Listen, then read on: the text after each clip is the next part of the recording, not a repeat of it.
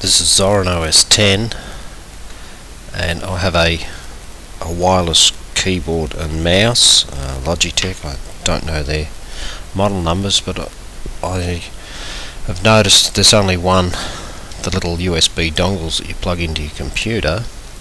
Most of the ones I've used in the past have had two, one for the keyboard and one for the mouse, but this set has only one. And we're in the system settings here, and when you go to mouse and touchpad, it doesn't recognise the mouse, so you can set your speed preferences, acceleration, etc. And the way I've found around this is just get your old cable mouse, or probably even another wireless one that works, and I'm just plugging another mouse into the USB port now. There we go, and you can see the settings just turned up. Now I can change my settings here and find, yep, I'm happy with that.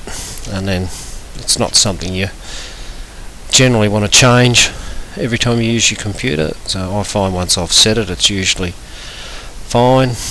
And then I'm now about to unplug the cable mouse, in this case out of the USB port, and there you go, the settings simply disappears. So it must be something in the driver software or something, but there's a simple way around that issue in Zorin. So I hope that was helpful.